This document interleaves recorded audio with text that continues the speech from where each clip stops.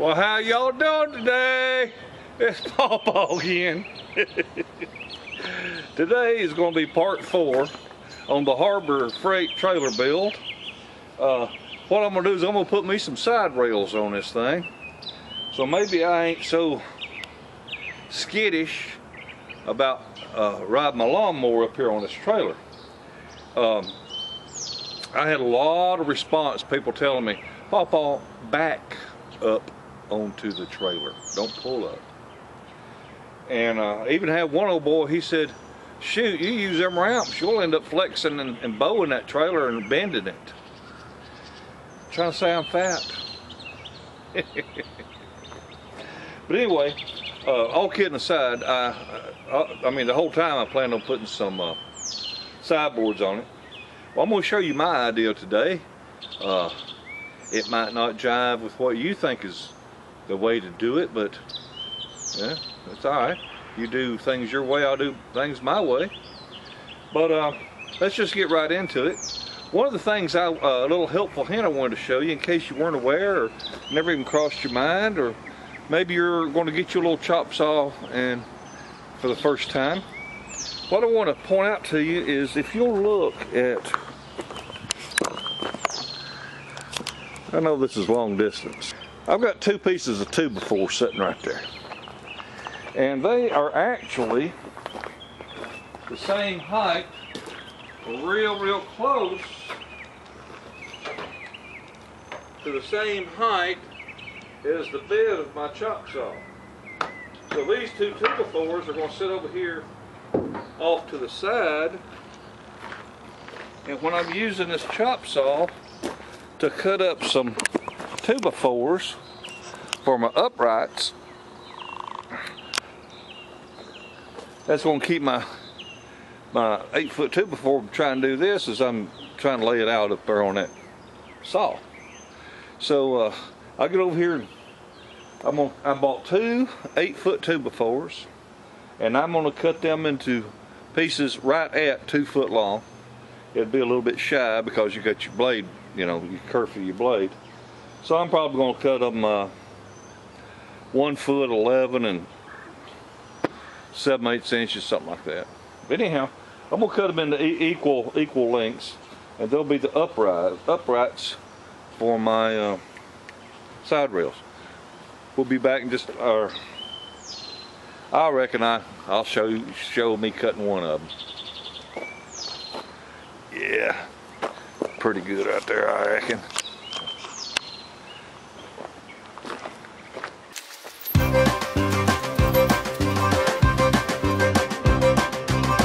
Oh, got lucky. These 8-foot 2x4s are about a 1/2 inch too long. So that means I'm going to be able to cut my 2-footers out of my 8-footers and have enough wood instead of worrying about cutting them short.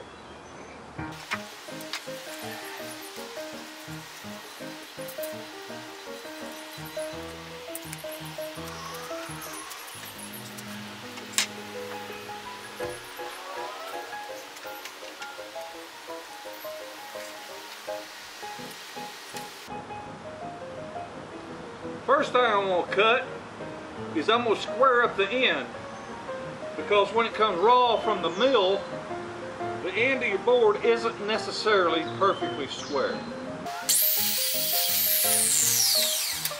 I just barely cut anything off the edge there, just to make sure I got it square.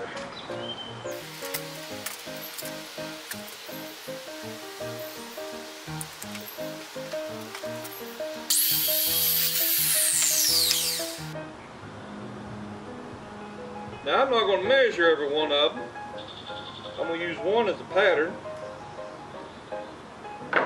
and that way they'll all be the same.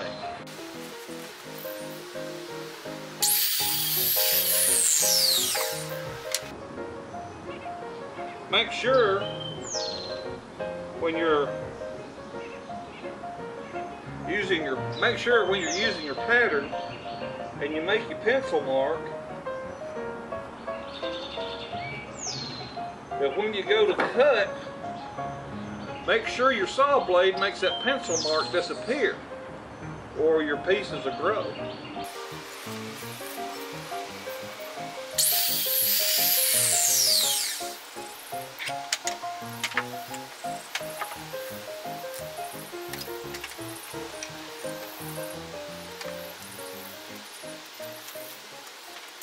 So now I've got my 4 uprights, or 2, 4, 6, 8 uprights, and we'll go to the next step, and that's putting the 5 quarter boards on.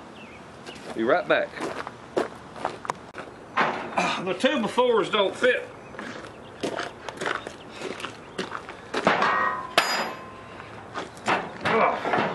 You try to stick a 2x4 in here, and it won't fit. And what you could do is you could, shave this down, take out your knife and whittle it and all that kind of stuff and make it work. But what if I decide to stick a different 2x4 in at a different time? So what I do here is I have been loosening these bolts to give me a little bit of room and hopefully get that bracket to spread apart a little bit, and it's worked so far. And the idea being that if I put a 2x4 in there, like I said, it don't matter if it's this that I'm using today or one I use a year from now, I want a 2x4 to fit in there. So what I'm doing is I'm just encouraging that bracket to open up a little bit.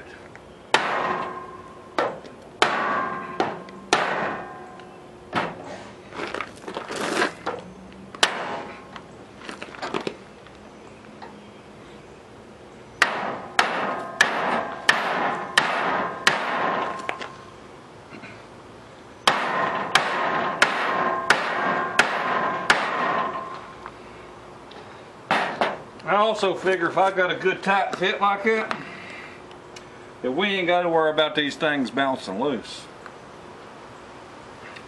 And boy, I tell you what, I sure do like this old hat out here in this sun. One of the boys asked me, he said, boy, it's a fine looking hat you got there. And I said, well, it used to be. This is the hat I got in Michoacan, Mexico, and it's the same one that I talked about when 2 fools met on an airplane. A woman wanted to buy it from me because she wanted to wear it to the horse show in Shelbyville, and I wouldn't sell it to her. No amount of money. Found out after I got here, if I'd had 50 of them, I could have sold them all. But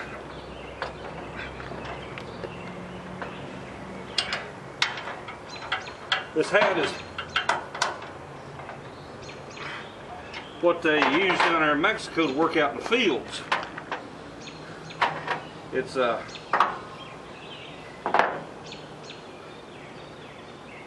made out of wheat straw.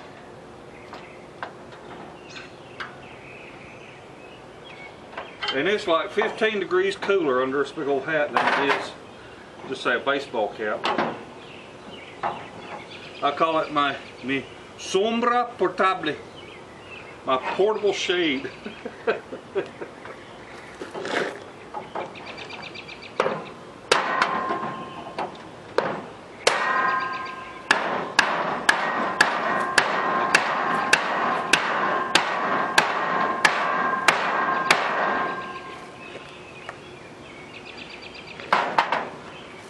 I got it on there tight too.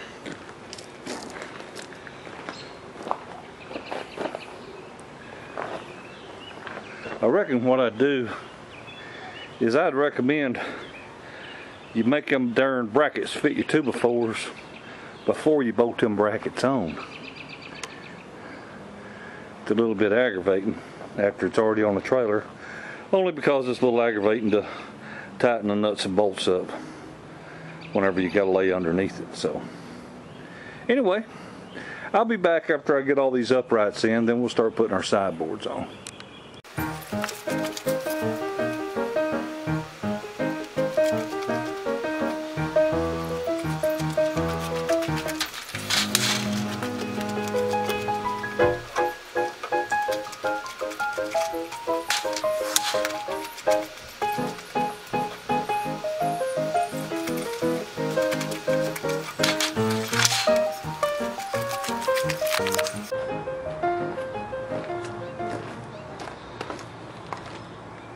Now, sometimes when you get older, you get wiser. And sometimes when you get older, you just can't think straight. And sometimes you might go around doing something way more complicated than you have to make it. But here's what I'm going to do. I'm gonna put this side rail on over there first. And the first thing I did is I took my framing square and I made sure that my uprights, those two uprights, were perpendicular to the trailer, okay? So they are going to look straight whenever the trailer is in use. And I've got two cordless drills sitting there. One has a drill bit in it to drill a pilot hole. And the other has a Phillips head bit to drive a screw. Now my final assembly is going to be carriage bolts, just like I did in the floor. But I want to get this thing put together just with the Phillips head screws. And then I will remove them one at a time. And that also acts as a pilot hole for me to drill to run my my carriage bolts. So let me get this first board in place.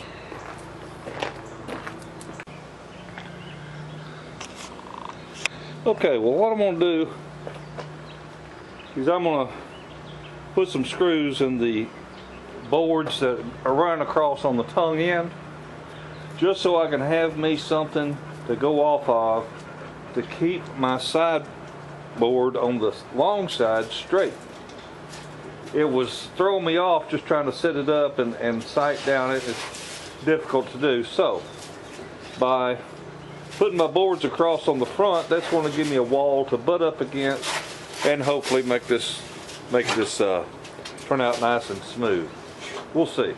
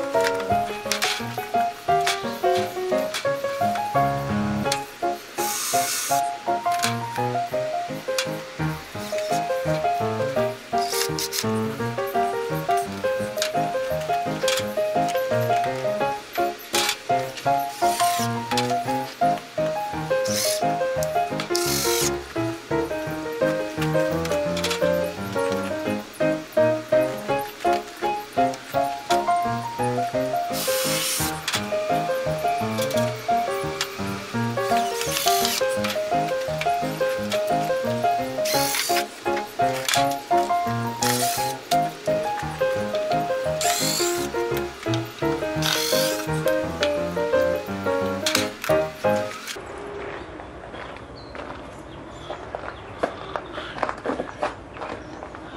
it's gonna look something like that.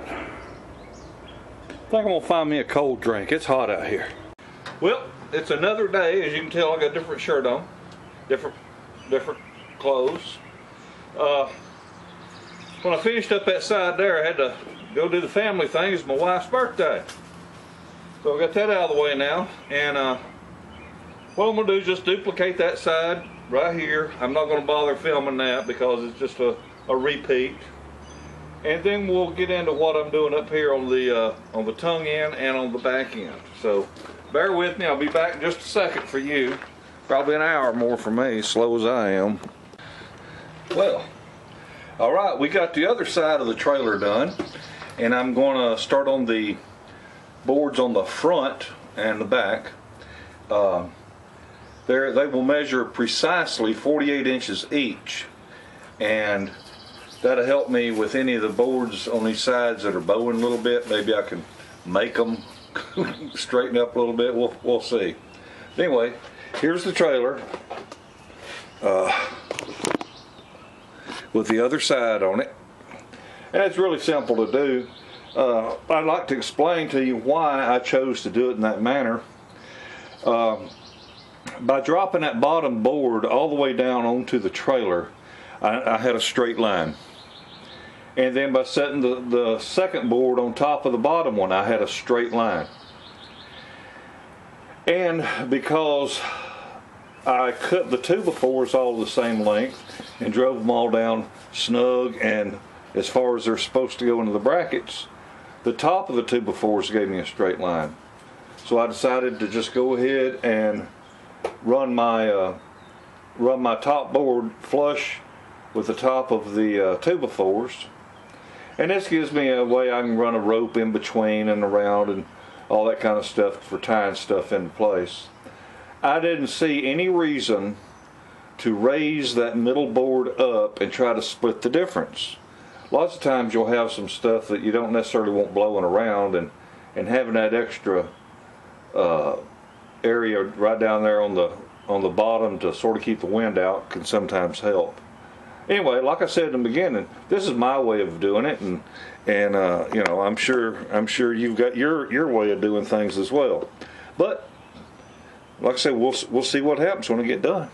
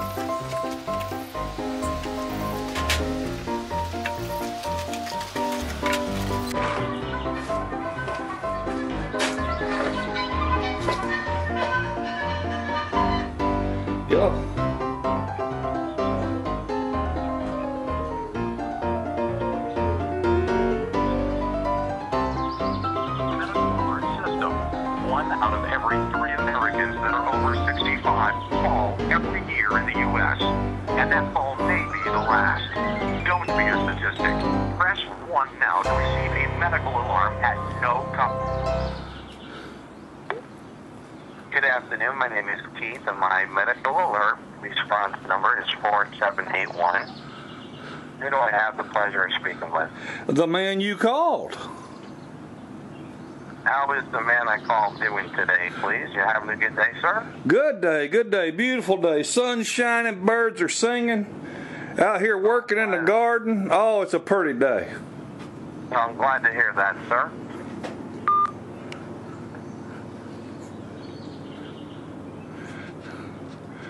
Well, I guess he hung up, some bitch. I was going to mess with him. Oh, well. Maybe the do not call registry flashed up in front of him. Who knows? All right. Anyway, as you can see there, we got the front done. And now then, what I'm going to do is I'm actually going to take a marker or a pen or something, and I'm going to mark right down here, right above that bracket all the way around, because I'm going to have to shave that down a little bit, sand that down a little, because I don't want to be fighting. I don't want to be fighting that tight ass fit in order to get my tailgate out. So that's what I'm going to do next. I'm just going to take like a Sharpie or something. I'm going to mark around that and get them out and shave them down some.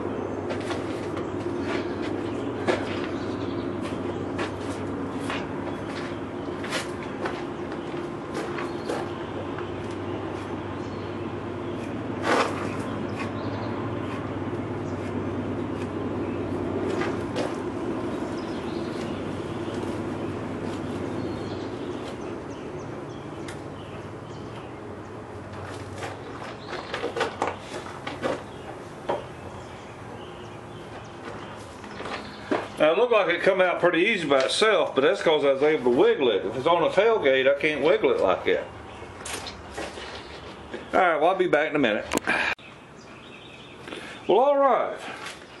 I just took that little 4.5 inch angle grinder and I just sanded off part of this around like that right there. And now then, we shouldn't have any trouble lifting the tailgate in and out. We'll come back after I've got these boards screwed in place. Be kind of rude standing with my butt towards you. Well, everybody has their version of the Harbor Freight trailer, and that one's mine.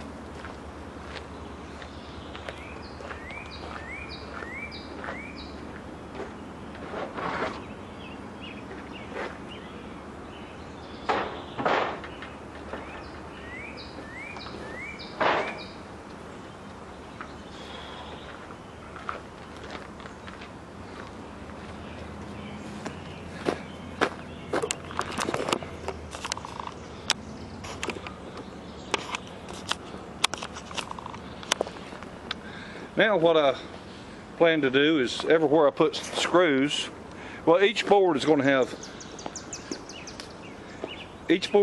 2 bolts, just like on the floor, but on every upright, every board I have 2 bolts in it, so there'll be 6 bolts per vertical 2x4. And what I did is I put it together there with screws, make it quick, make sure it's the way I want it. And then now I'll drill holes and put bolts. Then I'll pull the screws and put bolts where the screws were. All right. Well, I appreciate so much y'all watching my videos. I'm not going to bore you to tears of me putting bolts in a darn thing. Y'all have a wonderful day and a better tomorrow. Bye.